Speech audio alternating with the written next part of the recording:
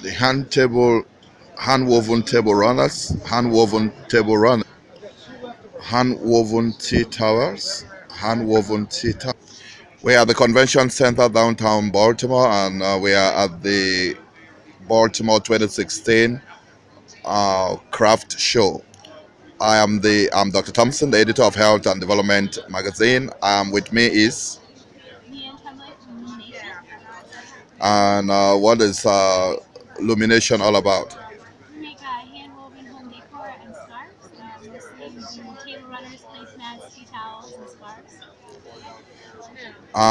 How would young people or young women who want to empower themselves through business benefit from your experience? Well, it's a great experience. I've learned a lot and met a lot of people, and I travel around a lot. So it's really interesting being a young woman owning my own business. You are part of the Craft Council. What do you benefit from membership? Well, the Craft Council is really one of the best craft organizations in the country, and their shows are really amazing. There's over 600 craftspeople here from all over the country, so it's been wonderful having the experience of learning from the other craftspeople and seeing what they've been doing. You've had lots of customers coming here, like we have seen, and as the video has shown.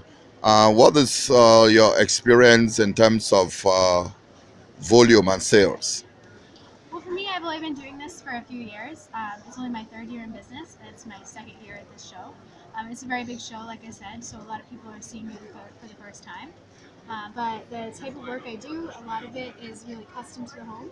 So, especially if they're moving or redecorating, they'll be looking for something new soon. So, I often get follow-ups and meet people that after they see me next year, they'll probably buy something then.